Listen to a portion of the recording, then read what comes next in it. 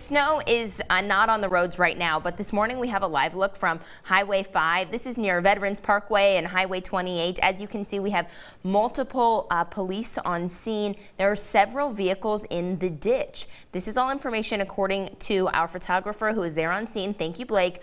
Around the metro, roads are wet this morning. Reports of black ice on bridges and overpasses, so please just be safe out there as you are getting up and getting moving. So right now it's all okay for the most part, but again, there are some slick spots. Yeah, so Highway 5 is one spot that I'm hearing from DOT and the National Weather Service as a big-time trouble spot this morning, so be careful there on the south side of Des Moines. There was an accident earlier this morning in the East Mixmaster, and just kind of sporadically across central Iowa, specifically those bridges. All that moisture that initially melted on contact with the roads has since refrozen, especially on the bridges, so be careful when you cross any bridges or any overpasses this morning.